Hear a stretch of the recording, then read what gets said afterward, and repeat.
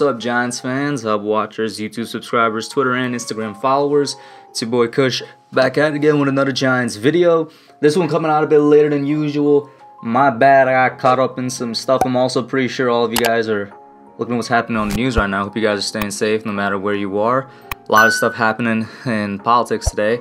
But let's get into the Giants news here. Last night, and this was on my live stream as well, we talked about this a little bit. Giants extended defensive coordinator Patrick Graham, locking him up for at least one more year, moving forward with the guy that was really kind of, you know, the reason that the Giants defense jumped from a bottom of the league, you know, ranked number 30, 31 in terms of points allowed and whatnot, to a top 10 defense in terms of points allowed. And I think I want to say somewhere around 11 or 12 overall, all things considered. Patrick Graham was the absolute mastermind upon the Giants coaching staff this year, and kind of came out of nowhere because he was the one guy people were kind of questioning and wondering how good he would be, because in his previous year with Miami's defense was not that good.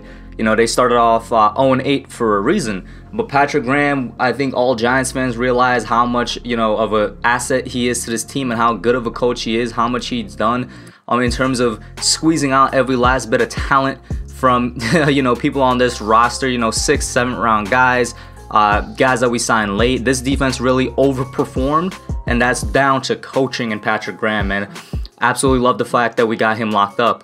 And I mean, to be honest with you guys, other than that, I don't really have any other thoughts on it. Was I worried Graham was going to go anywhere? No, not really.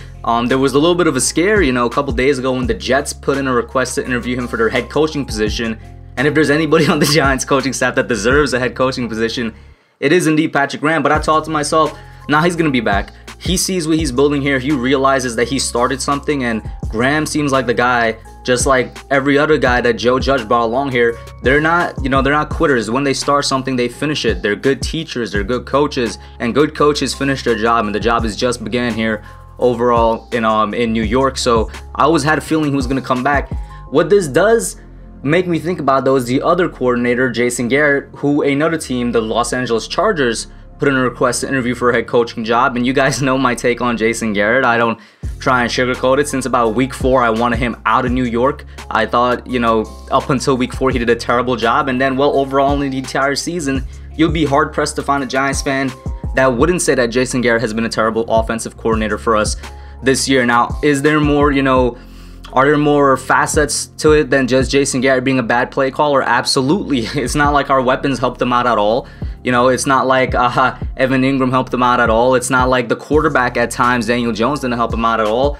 But Garrett was just not really doing a good job with calling plays and calling routes and whatnot. And we saw that a little bit when Freddie Kitchens stepped in for that one game. And I do want to say today there was the press conference with Mara and Gettleman, which is something else I'm going to get into. This is going to be kind of a mosh pit of a video, a good amount of topics that just happened within the past 24 hours.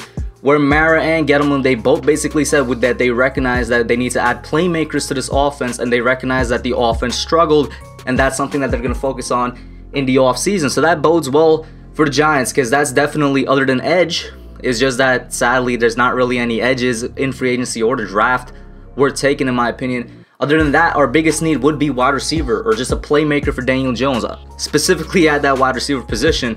The only reason I'm saying a playmaker is because Evan Ingram, I don't know what's going to happen with him, but it's good to see that ownership realize that there's a problem with the offense, and so does Gettleman.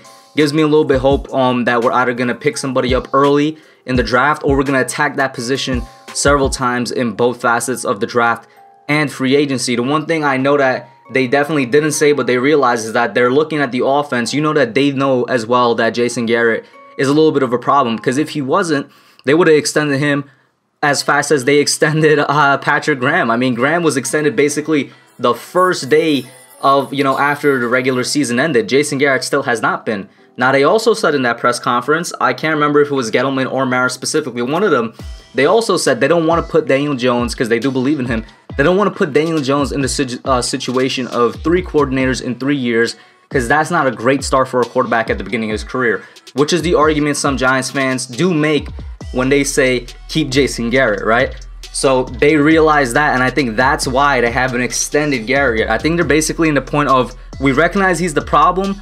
We're not going to fire him because we don't want to put too much pressure on Jones. But at the same time, if another team like the Chargers, for example, who did put in a request, if another team comes and scoops him up, they're not, you know, they're going to let that happen. They're not going to be sad if Jason Garrett walks of his own accord. And I think that's kind of the game plan they're going to go in with. Not sure how I feel about it. I mean, I would just straight up outright cut him. That's just me. But that tells me that they do recognize there's a problem, because he has not been extended yet. I mean, think about it. If you know that you want the guy back, then bring him back immediately, like you did with Patrick Graham. They have not done that, and I'm going to wait and see how this Chargers interview plays out. I hope that they do take him off our hands, and we're going to promote from within.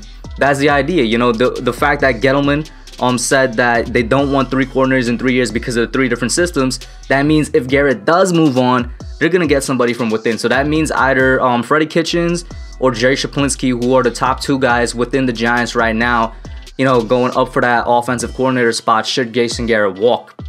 But that's just my thoughts on it. And he probably will not walk, because, I mean, I don't know. I don't think the Chargers are a terrible organization. I think they can definitely realize that Garrett is not the best head coaching material out there. He came to the Giants as the offensive coordinator in the first place because he was doing a bad job over at Dallas as a head coach.